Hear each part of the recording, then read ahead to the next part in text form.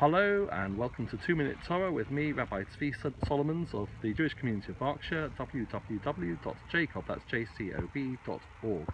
And welcome to this sunny road halfway between the Sandbanks Ferry in Studland and Corfe Castle. We've just come back from holiday and we're coming back today, and I thought it would be nice to post from here. There's the most wonderful view, as you can see, which comes at a small price, and you'll hear shortly. There's a car coming down the road again. Parsha Rosh Chodesh Ellul this week. Shabbat comes in on Friday at 27 minutes to 8. There's a service at 7 o'clock this evening. Tomorrow morning at that will be on Friday evening.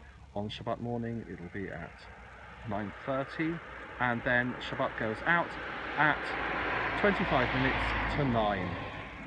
Parsha and Rosh Chodesh Ellul at the same time. The Parsha begins talking about setting the blessing and the curse on Mount Gerizim and Mount Ebal when we go into the land of Israel. 2 hills. And at the end of the Parsha, at the end of the book of Devarim, it talks about the opportunity that we have to choose life. We have a choice between life and death. And perhaps this is very appropriate for Parsha that we tend to read in Elul. We have a chance during the month of Elul to make a difference, to change our course in life before Rosh Hashanah.